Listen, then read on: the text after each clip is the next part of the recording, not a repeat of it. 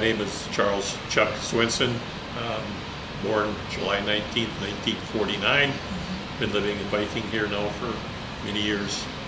What war were you in, and which branch of the service did you serve in? I was in the Vietnam War, served in the Army. Okay. What years were those? March of 1969 until March of 1974. Did 5 years. What was your rank? I came out as a Spec 5. Where did you serve while you were in that? You know, believe it or not, I was ready for that because in 5 years I moved around a lot. You forced me to go back and dig into some old records. Oh, good. Okay, I started out basic in AIT at Fort Lewis, Washington, and I got sent over to Vietnam. I was there for a couple of months, and then I spent like 5 weeks in the hospital in Japan, then 2-3 months in the hospital in Denver, then down to Fort Hood, Texas, and from there over to Fort Bliss, Texas. Then I did a 10-month stint in the hospital there, and from there I was back to Fort Hood, Texas, and 2 or 3 different units there, and I ended up at Walter Reed Army Medical Center. Okay, well, I covered a lot of ground in 5 years, yeah, yes. We'll learn all about that here in this interview then. Were you drafted or did you enlist? I was drafted. How did you feel when you found out that you were going? Oh, to Vietnam? Mm-hmm. Well, that was just part of life in those days. I mean, you got the call and you went.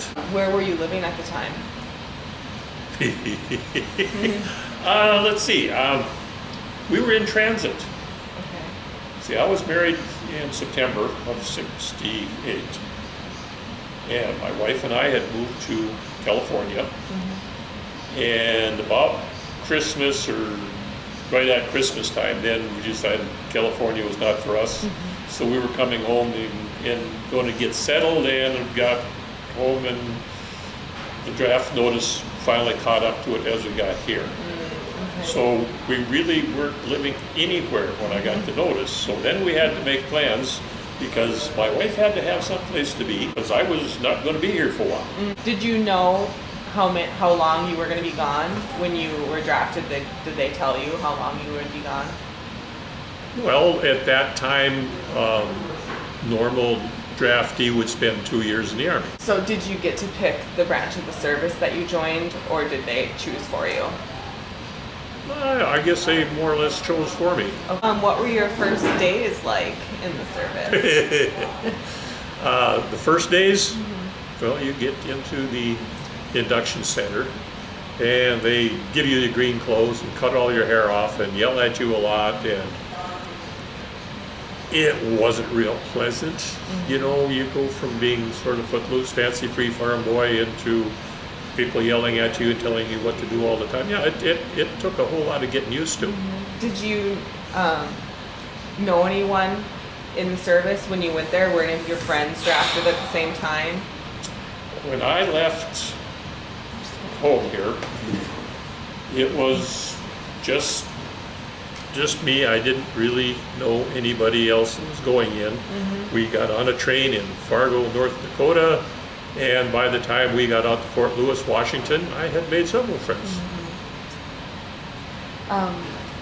Tell me about your boot camp training experience. Boot camp. Well, the basic training was basic training. You walked, you carried, you physical, PT all the time, and people yelling at you, and it wasn't real pleasant. That kind of drifted off. How did you get through those initial challenges? Well, I made some good friends, and we were there. It had to be done, and we just did it. That was immediately after the basic. Okay, so what did you do while you were there? In the AIT, well, by then we were starting to become soldiers in a way. Bonded some good friendships then. And we could get out on the weekends. My wife came out and stayed with my cousins out near Fort Lewis then for the 8 weeks of advanced training. And on the weekends we could get a pass and go down there and have a really good time. But, Yeah. You know how it is when you're young. Well, let's see, like that time I would have been, okay, advanced training, no, March, okay, April, May was basic training. June and July was the advanced training. And where was the advanced training again? At Fort Lewis, Washington. Fort Yeah, Lewis, we just okay. kind of moved across the street. Okay. You know, in the old World War II barracks. There was not real high class living there, but hey, it was a building. It didn't rain on us. They worked you hard enough where you would eat just about anything. Never did like tomatoes, still don't like tomatoes, but there was one day when all we had for a meal was stewed tomatoes. I did eat the damn things. You get put on KP and you'd steal, you know, working in the kitchen, you'd grab 2-3 slices of bread if you could get your hands on it just for a little something extra. Oh yeah. And it rained. Oh my God, we just about wore out a set of rain gear because it would start raining. Washington in that time of the year is the rainy season. And about the time you got soaked right to the skin, put on your rain gear. So we put it on. Quit raining in about 5 minutes. You'd wear that until you about sweat to death, and then you take it off. The minute you got to put away, it would start raining again. There were some days, I swear to God, yeah, you could just about wear out a set of rain gear in one day. When did you find out that you were going to be heading over to Vietnam then? Like, That was like right at the last days of the advanced training.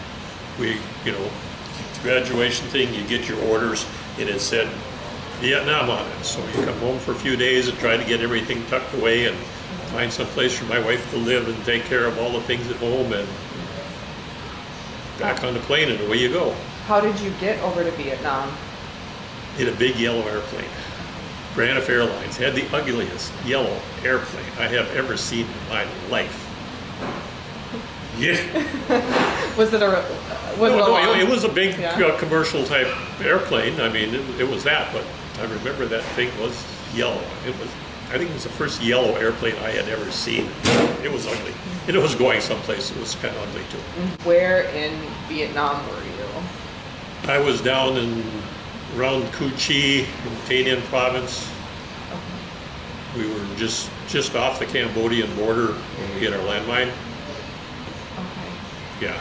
Wow. Okay. I wasn't there very long. Oh, okay. Do you remember arriving and what that was like? Oh yeah, it was hot and it stunk. That whole country stinks. I mean, it just stinks Like what? like shit. Oh. Yeah, well, like that's yeah, well,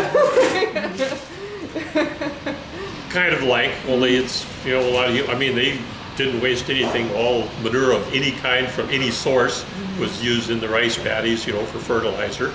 They didn't have fertilizer spreaders over there. Everything's done by hand. It was a really weird place though, because you'd ride through the small villages on the tracks, and you'd look through the windows, and I mean, it just, a tar paper shack would be an improvement for the housing they had. And you look inside and there'd be a dozen people all hunched up in the corner watching a TV. This is really strange. I mean, they ain't got chairs to sit on, but they got a TV in the corner that they can watch.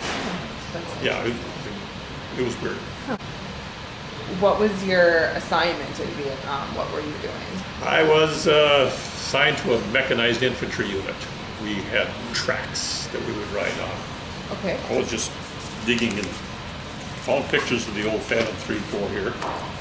There, that is an M113A1 track vehicle. And that's how we got around mostly. Okay. Of course, at night, then you had to go out on an ambush. You'd ride the track to the edge of some place. Then you'd walk way back into the wherever, a rice paddy, a jungle, along the road somewhere, and then you'd sleep in the rain all night, or try, you know, stay awake, sleep, whatever. Oh yeah, I don't know. I don't even remember what we were supposed to be doing, but one day we came across an old deserted sugar factory, mill, plantation, something. I don't know. It must have been an old sugarcane mill or something. It was an abandoned building, but we were walking around. We went inside and looked. There was a shower room, and we turned the knobs, and water came out of a pipe on the wall. Hold my gear, and yeah, take turns. We actually had a nice warm shower in a building, water coming out of a pipe, with clean water. It was really, really nice. Because otherwise, I mean, in the morning you would take a 5-gallon black plastic can, fill it with water, set it up on top of the track, go out and walk all day in the heat, come back in the afternoon, and you know, at 110 degrees, the water in that can got pretty warm, so you cracked a little spigot, you had that little drip of water coming out of that can, and that was your shower. Oh. And it felt really good. It was just kind of the way it was. Oh yes, and then, we got stuck several times, but yeah, being mechanized unit, we would do a mounted riff, they called it, a recon in force, where the tracks would line up side by side, and we would go through the rubber plantations, you know, looking for people that weren't supposed to be there. And it was soft. It was getting into the rainy season, and we got stuck. And it wouldn't come out, and you couldn't get any tracks in close enough to get us out, so they decided they're going to call in one of these big helicopters to just pick us right out of the mud. Well, there's trees in the way, so we had to take down the trees. Being, you know, you're talking about a bunch of 19, 20-year-old kids with way too much explosives. We took like 5 times as much C4 as we needed, put on this poor little tree, tied it on there really good with depth cord, which would have been all we needed in the first place. We stuck a blasting cap in there, lit the fuse, and went poof, it just blew a little hole in it. C4 is relatively stable. And we did this 2 or 3 times. And we finally went and got the electric discharge blasting cap, put that in there, and set that off. And when that went off, that poor little tree went so high in the air you couldn't see it. And there was toothpicks falling for a long ways around it. Everybody duck and cover, you know. That was fun. Of course, then we had to set up for the night because the chopper come in, they couldn't pick the track out anyway. So now you're trying to create a little perimeter around this track that's stuck in the mud out in the middle of nowhere and keep people away from it all night. So you stay awake all night. And in the morning, then they come with the big tank retrievers and smaller units, and they'd run one out as far as he could get and put a cable on us, and then they'd run another one and run all his cable out, and it finally went back to a very large tank retriever sitting up on a dry chunk of road. And when he hit the winch, everything came with it. Just pulled it all out. What does the tank retriever look like? A tank retriever looks a lot like a tank. It's about that size, a little bigger. It's got blades you can set down. It's got big winches, and yes, it's big enough to kind of like a tow truck for tanks. So you can about imagine the size of those things. I was very impressed. I'm very impressed. Yes. All right. And we did get stuck another time in a rubber plantation, and we were driving on these rubber trees that Uncle Sam was paying like $1,700 a piece for, trying to keep the track up so we wouldn't get stuck, and we finally went stuck anyway with one of these rubber trees right up against the nose of that track. You can't move it. You can't get anybody in there to pull you out. We have to move that tree. But the good Lord provided us with a real engineer that knew how to use explosives. He sent a charter. He blew that tree out from under there without hurting anything. So then we got out of there fine. And running these mounted riffs through the jungle, fire ants would build nests in some of the trees. And so you get running through there, you're 4 or 5 tracks wide, and everybody's rolling along. And you touch one of those trees and knock one of those nests down. We were going one day, and all we heard on the radio was fire ants, and stop, look left, look right, and you could tell who it was immediately because everybody on that track was off of the track. You always rode on top. You never rode inside of those things because that was like a coffin. You ride on top. That's why I'm still here, because we rode on top. But yeah, everybody on the track off and stripped naked, and these big red fire ants just eat you right to the bone in a heartbeat. I mean, they were vicious. You didn't want to do that. So yeah, if the track driver is pretty important. Don't hit the tree. Don't hit the tree. Don't knock one of those nests down on top of you. Not a good deal. But the mosquitoes over there, my God, you think we have mosquitoes here? Not a chance. Them over there was huge. and every bite you got would turn into a sore. I mean, you scratch it once, and not humid all the time. So everything, you know, would fester and infect. And yeah, every mosquito might be the size of a quarter or $1/2. Just you'd be covered with them all the time. Did you have to take anything for like malaria or anything like that? that? I'm sure we did. They gave, yeah, every time you turned around, they were giving you a shot or a pill or something of some kind, trying to keep you well. Yeah. Okay. Did you see combat? Did I see combat? Personally, well, I never shot at anybody. I never got shot at. I did get blown up. Do you want to explain what happened? Yeah. Okay. Well, one night, the fire base that we were at, I had been called out on an ambush patrol that night, so we were off maybe a half a mile or something from the fire base, and there was rounds sent into that fire base, and our job was to watch that road, so we just sat there and watched a few rounds go in and out. It was not a big deal. But then, let's see, I arrived there like the 28th of August or something. On the 23rd of October, we were just a routine day. We were sweeping the road for mines. That was kind of standard procedure. The engineers would walk out front with their mine sweepers, you know, metal detectors, and sweep the road, make sure there was no mines in it. And we got swept all the way out to the next road where somebody else had taken over. And we turned around, we were coming back to the fire base, and the track driver, instead of going around the mud hole where we had swept it for safety, went through the mud hole, and they estimated that landmine at about 100 pounds of explosives. That track was heavy, and it was loaded to the hilt. And that went off. It was so loud, I can't say that I heard it. All I remember is looking down at some very tall trees, and all the stuff that had been on top of that track was just hanging in the air. The only thought that went through my head was, I wonder how much of that stuff is going to fall on me when I get back to the ground. But I was really, really, really lucky. I hit the ground, nothing landed on top of me. I was dropped into a little mud hole. My feet were it's almost like a small bathtub. At noon over there, the water was warm because it wasn't real deep. I had a little scratch on my hand and a broken back.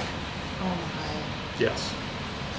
So, after being injured like that, how were you removed from that area, and where did you go next? Okay. It didn't take long. We had a fantastic medic. Those guys were out there just about immediately. The medic was checking on everybody.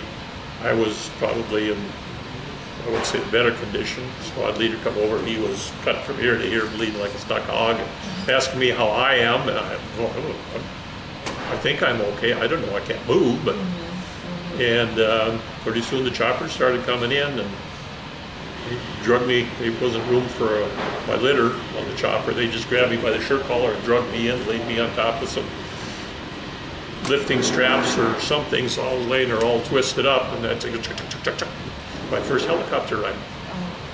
So, were you in a lot of pain at that point? Oh, there was major discomfort, yes. Yeah, but it got better when they got us over to the hospital, or field hospital, whatever, and they off the chopper and inside and dropped me on an ice cold x-ray table. It was like laying on a block of ice. You know, it's 105, 110 degrees outside, and they bring you into a 70-degree room, and this table is, you know, maybe 60. Yeah. That was cold. I just about come off of that. They took some x-rays. Yeah. So did you have surgery there? Oh, that gets to be another long story. Okay. Because, well, I spent a week there in Vietnam, and then they shipped me over to Japan. I laid there in that hospital for about 5 weeks. Then I came back to Fitzsimmons General in Denver, Colorado, and I was there for about 3 months. Then they sent me back to active duty. Okay. So bed rest is what I got for my broken back at that time. So that was it. You had no surgery, no medical care other than just resting? And then this Plot Pickens, they sent me to Fort Hood, and this was in, let's see, I put my timeline together here so I wouldn't forget. Let's see. Okay, February of 70, yeah, I went to Fort Hood. And then I was there for about a month, and that's when I re-enlisted for something different. I took a 4-year burst. I was going to be a launcher crewman on a Nike Hercules missile. They had a base at Fort Snelling, right in Minneapolis, guaranteed duty station. You take 4 years, they'll send you to school, you go there and serve out your 4 years in Minnesota. And it sounded like a pretty good idea to this young gentleman. So packed up and headed over to Fort Bliss, Texas for training. Well, then the silly fools put me on KP. I wasn't a big fan of KP, so I went on sick call. Well, that was the best thing I ever did, because I got over there, the doctors took a look at me and says, "You're having surgery." I says, no, I'm going to wait until I get to Minnesota for that. They said, "All you have to do is drive over a railroad track wrong, step wrong, and you will be paralyzed from the waist down." And I said, "Really?" My wife was there with me at the time, and I went back to our place, and we discussed it a little bit, and I went back in there. I says, "You're right, we will have the surgery." So 10 months later, I got out of there. So you were in the hospital for 10 months recovering from that surgery? Well, it was, okay. Let's see here. 8 weeks in a circle electric bed without moving. I mean, my feet didn't touch the floor for 8 weeks. This is the way they used to do things. Nowadays, they put 2 screws in your back and you're up the next day. Then, El Paso, Texas, in the fall, the heat of the year, I carried back brace, or that body cast around for another 8 weeks. Then I got out of that. Then they put me in a Jewett brace that you could strap on and take on and off and stuff, and carried that for a few months. And yeah, it was June, first part of June when I went into the hospital, and it was I think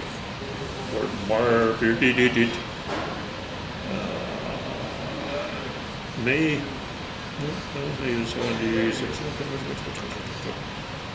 Okay, yeah, it was like in March of the next year then. So it was all of June all the way to middle of March the next year before I got out of there. From there, they sent me back to Fort Hood, Texas. And I was in and out of that place, and I was different things. I ended up in because I had supposedly trained as a launcher crewman, they sent me to an artillery battalion, Honest John missiles, and I ended up in fire direction control. This is my first encounter with a computer. And FADAC, Freddie FADAC, Yep. big, monstrous, 400-volt, weird-looking thing to calculate the trajectory of a missile. And what year was this again? So That would have been in 1971. Okay. So our group would get, our position, the position of the launcher, the position of the target. We'd have to take temperatures, barometric pressures. You do logarithms on the different numbers to calculate the trajectory of this missile. And it all had to be hand calculated. We had 2 guys doing hand calculations and 1 guy on the computer. Everybody checking against everybody. When all 3 come up the same, we would send that information to the launcher, and they would send this thing out. So what was that computer called again? That was FADAC. We called it Freddie. Freddie FADAC. Field Artillery Data Acquisition Computer. Those little red glowing bulbs in there with the numbers in it and stuff. Oh yeah, that was kind of cool. Wow. So how long were you there doing that work? Let's see. I was with in that fire direction control for a while. Then the company clerk left, so they made a clerk out of me. Then a little while after that, then they needed somebody to go over to division headquarters to compete on a pistol team. Yes. And because everybody else was busy and I was just sitting there, thumbing my nose anyway, I went over to shoot pistol. Well, that lasted for several months. I got pretty good at it. Yes, I got a trophy someplace around home there from shooting the 45 caliber, 19, yeah. And that was And like then, a military related. Oh yeah, type competition? what the military has their pistol teams from here and there, and they go here and there. And I was doing quite well, and we got into the middle of the winter, and it got cold, so we went inside to shoot 22s, and I started limp arming, and my shooting abilities fell off a little bit. So, hey, you're a clerk. We need a clerk here. So then everybody else was running all over the country shooting pistols, and I got to stay there and fill out the travel orders for them and things like that, and just kind of walk around wearing my special cool advanced marksmanship unit get up, and yeah, that was kind of nice. Yeah. So what did you end up doing after that? What came next? Let's see. From there, the unit that I was assigned to when I went out to do this pistol thing got closed out. So they sent me over to another unit. Well, at that point in time, they said, well, you've been in the States long enough, now it's time to send you someplace else. We're going to send you to Germany. Well, being a company clerk, I had a lot of time to sit in the office. I read the Army regulations in my spare time. So I started digging. And I went down and I says, no, you can't do that. Why not? Because you're going to send me in this launcher crewman MOS, and I'm not qualified.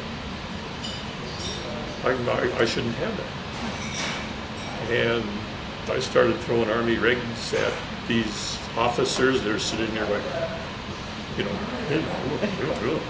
and they did some digging and says, well, I guess you're right. We can't do that. Good. So we're going to send you to school and give you a new MOS. We'll give you a new job specialty. Well, then we packed up and went to Fort Monmouth, New Jersey for a few weeks and learned how to repair movie projectors.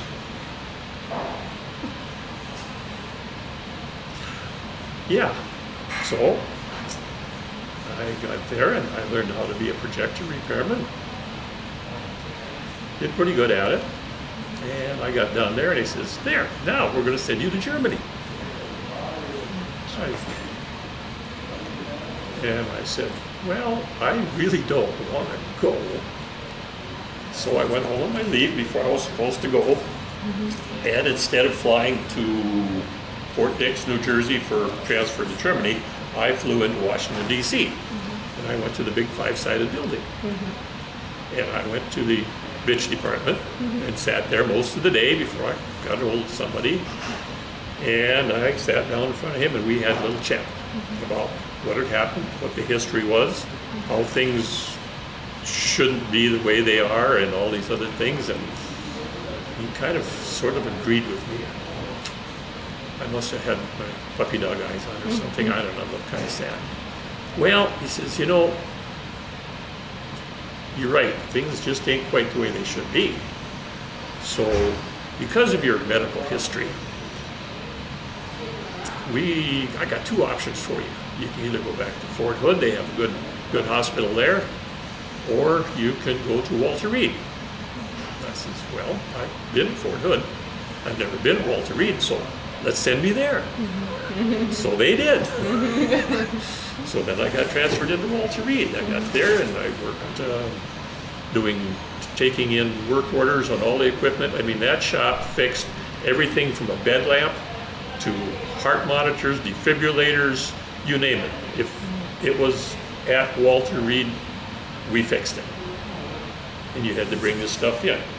And that went for a while, and then the guy in supply bought the parts for all this stuff, was leaving, so I got moved in there. So I got moved in there, and I would order parts out of Japan from all over the world. Well, we had a Photoshop. You could order camera parts one day, and you'd be ordering heart monitor parts the next day, and then you'd be buying plug-ins for, and we had a TV shop. All the TVs in the hospital, well, in those days TVs weren't what they are today. They broke a lot.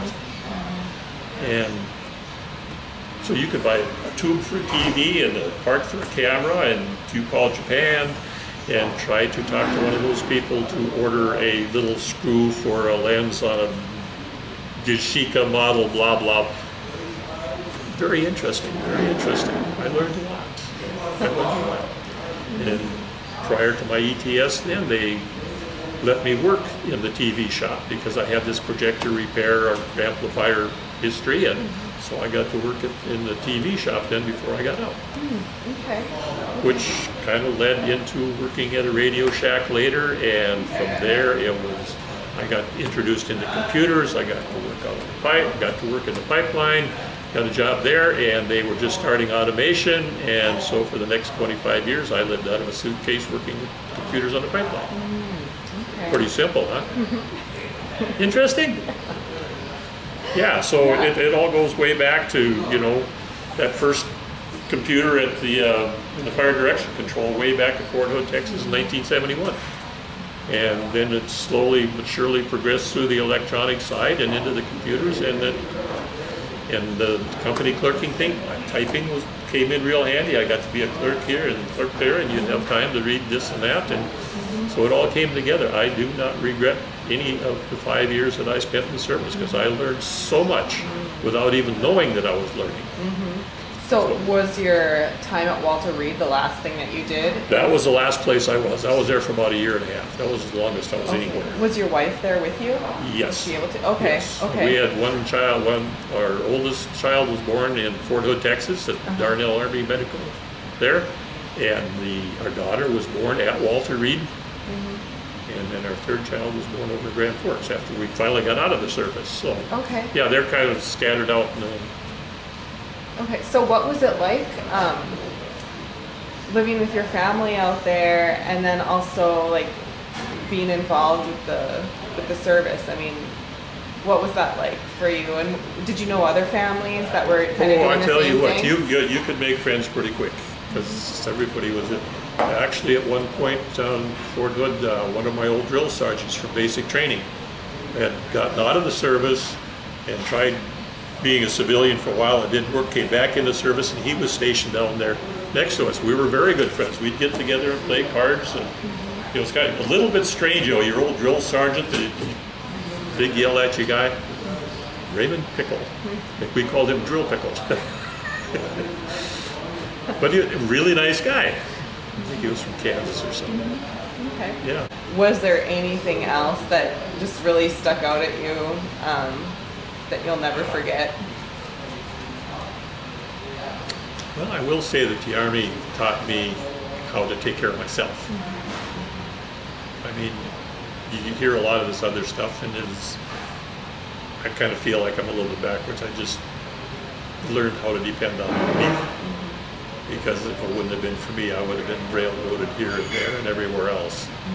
I did learn that from it, instead of being this real tight little unit thing. But I never really was anywhere long enough to get too tight with anybody because I was steady on the move. I moved a lot of times. I had a couple of the guys get a hold of me, and they both died now. There is one sergeant, well, back from my fire direction days, lives up in Maine. We've been out to see them once, and he keeps saying he's going to come here, but he hasn't made it yet. But yeah, we still stay in touch with him. But that's actually about the only one. Oh, wait a minute. Joey Tuloboski out of Argyle. We went to basic and AIT together, and he comes in here for dumplings regular. So yes, I do stay in touch with him. How do people entertain themselves?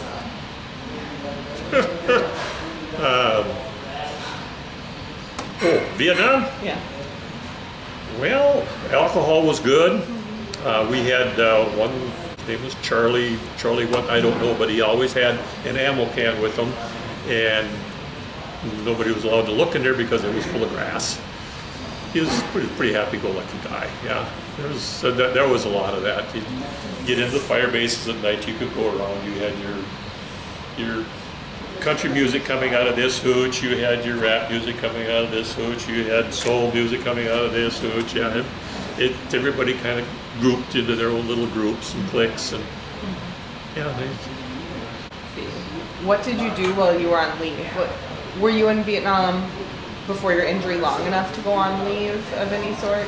Well, let's see, I got 30 days leave before we went to Vietnam.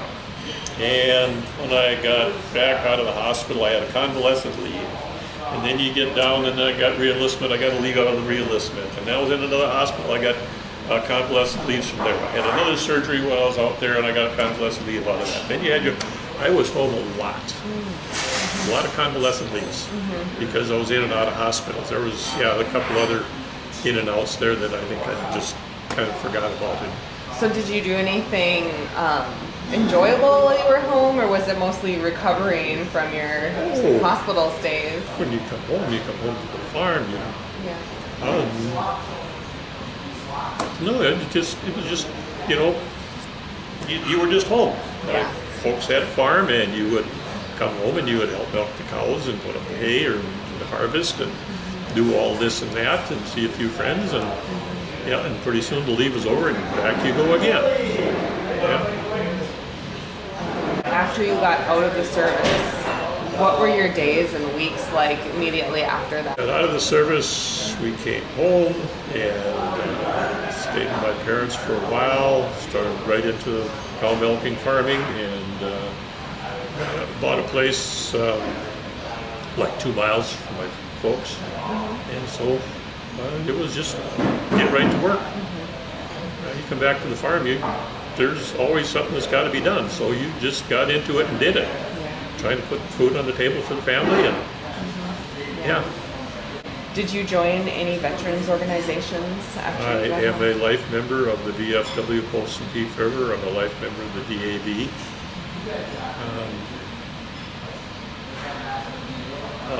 Military Order of the Purple Heart. Life member there. Yeah. So how did your service and your experiences affect your life? Great. They built my life because of what I learned in the service. It made me a lot more self-reliant and independent, and had figured out kind of how to get things done and make things go my own way. No, I do not regret any of it. Whether I was laying in a hospital bed or being chewed out by somebody or whatever, but no, I don't regret any of it. I'm a firm believer in the fact that everybody that gets out of high school should go through 2 years of military service, period, end of story. I don't care what you're doing. That's where you learn how to become an adult, take care of yourself, take care of others. It's invaluable training.